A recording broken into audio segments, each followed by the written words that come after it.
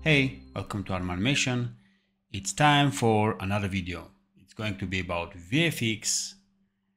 I'm going to remake portion of this VFX I have done previously 2 years ago. It was working well and it still works well. But I'm going to change the tornado portion, the portion where we see the spinning sequence. I'm going to use an image there and totally different technique, which I have used on this wheel. You can see it on the screen.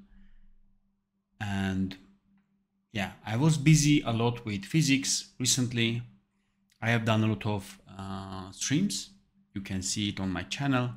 And the great news is that the physics is already available in 4.2 beta version. Go ahead, experiment it. I'm really looking forward to any of your experiments. Post it on YouTube and tag 4.2 spine. I'm gonna search it and post on my channel any nice experiments. Okay, so let's get started. After clearing up the project, I have this, and I'm going to add that tornado effect using just this image. Let's go check it out. So we have mesh. I have used rings to mesh them. I connected them with orange lines so I can select them with holding shift, and you can additionally hold control to add the selection. This is very helpful considering the recent updates in 4.2 that now you can actually select with shift even in weights view. Okay, so basically we will be offsetting the rings after we bind them to the bones and making sure the rings are rotating in their local frame of reference. Great, so for that I will create a structure, very simple I guess. Let's create a bone.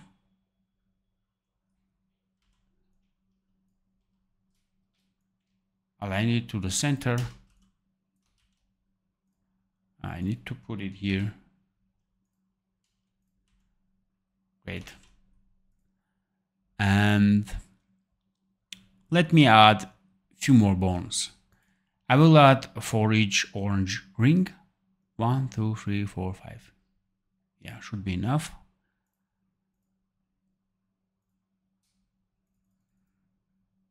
Yeah, let's rename it 1. And all of them should be positioned here in the center of the ring. Here are they. Great. Now let's bind it.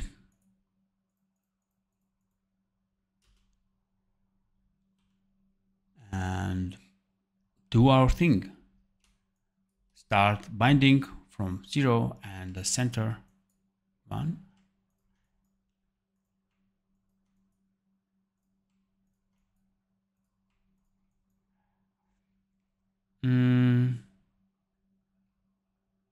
Yeah, I think I could have one more bone. Let's do that. Name it 6.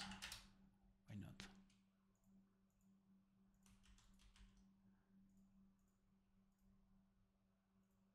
Adding it to the list. And finally, this and this should go and bind to this bone. Now, I will scale and find my perspective. Something like this. And the fun part comes now.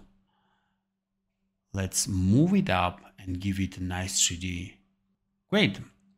So having all this, we can rotate it already and animate it, but I want to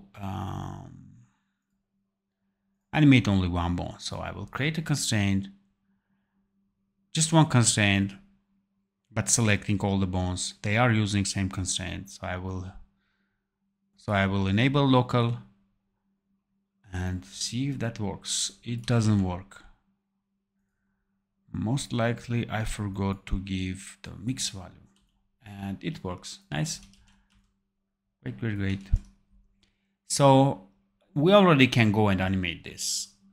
Let's actually do it. I'm going to animate the green bone, the first bone.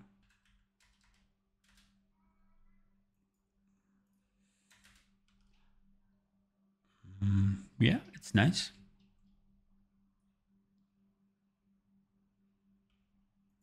Now, I normally love to duplicating things and reusing them a lot. So let's do it now.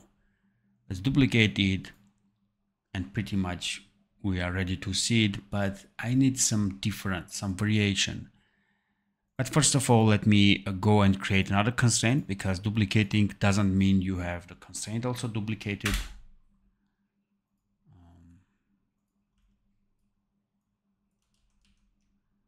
Again, I forgot to give the mix value. Yeah. So now we can have a nice variation. Oops.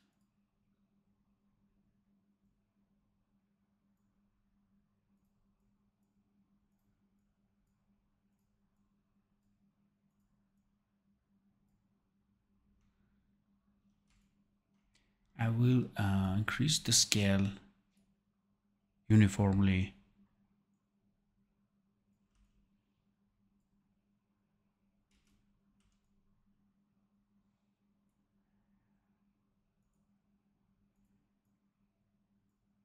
Yeah. Let me see. This is what we have, and the smaller preview window. I'm going to convert it to additive. One of them, reduce the opacity, and maybe reduce the opacity of the other one. Yeah. And give it a different speed to rotate. Maybe half a cycle.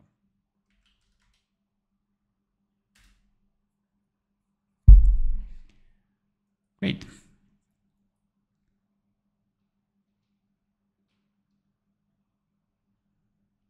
I love this. I really love this. Maybe we could have a smaller at the beginning and even smaller here.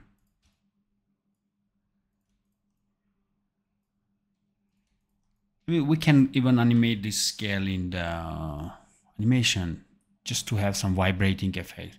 But our goal is to make this VFX and jump right away to the physics. Great. For that, I'm gonna add physics to all these bones. And it will create constraints for each of them. We can see the warning.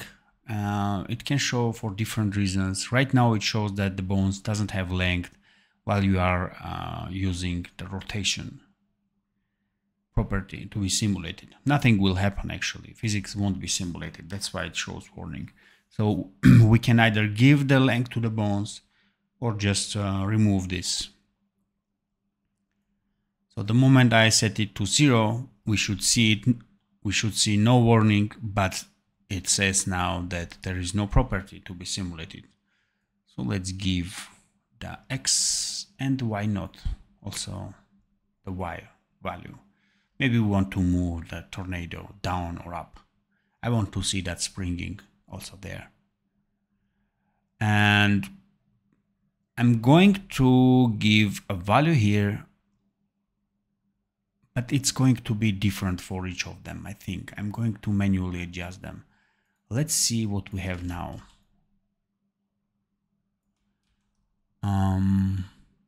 I actually should see all of them doing that.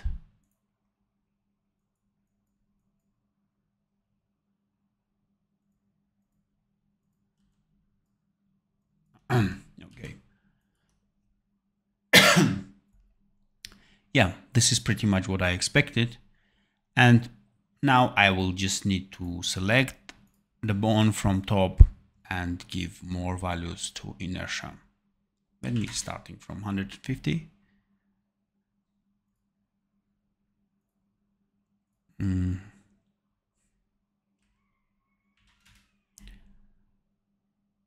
It's not precise science, so you may find a different way, maybe keeping the inertia and working with the mass. But I'll go with this one. So right here.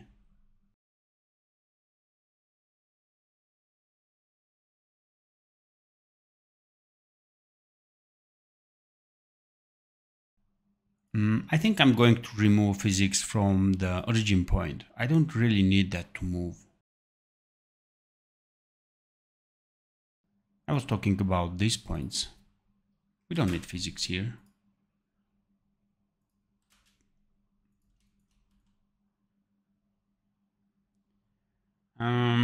Yeah, can work. Can work. You can do better, I'm pretty sure. Maybe we could set some mass to all of them. I just want to do it in a quick way. I really don't want too much damping. It's great. It's really great. You can see in preview, or just let's actually animate it. I like this. The idea is to show you how you can use it and not like make final product.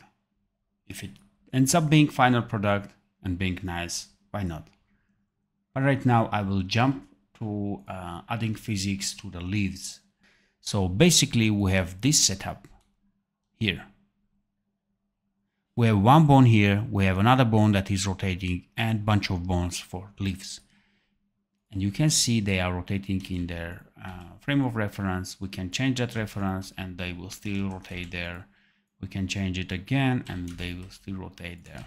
So basically that's it. And in the animation, we just animate this rotation and this scale bone to give it a nice touch. Most important thing is that these bones should have scale, inheritance disabled, and optionally rotation too. So now I do have all leaf bones selected and saved under number 1. I'm going to recall them and create physics constraint for all of them. Next, I will select all physics constraint newly created, save them under number 2, and give a nice dragging value, maybe 300 of inertia. But we don't have 300. We don't need rotation. Clearly we need X and Y. Also 200 is maximum. Great. Now, obviously you can go ahead and manually adjust all the leaves, but I'm not doing it today. Okay, I think I need to put all inside this container, and we actually had that container. Why I created another bone here? Clearly don't need this. Great. We have wind, and we have our leaves following.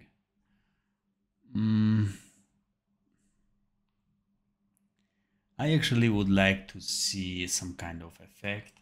Maybe I will think about it later. But essentially, I would like to see an effect where the leaves would taper out when they are moving.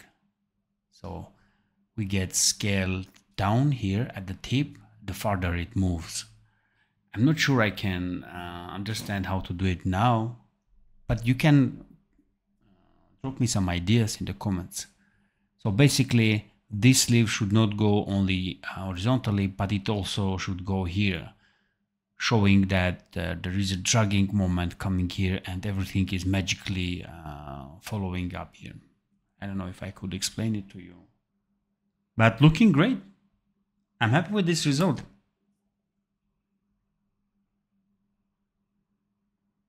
That's it. Simple trick. I hope you can use it or even improve it and post or share. Consider supporting us on Patreon or YouTube.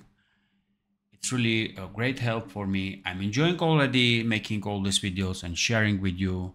But if you want to see more of them, I will really need some support from you, or just you watching these videos is already super nice. You can consider joining our Discord server to get in touch with the community, or just go follow me on Twitter or Instagram. Yeah, let's get in touch. Thank you. Bye bye.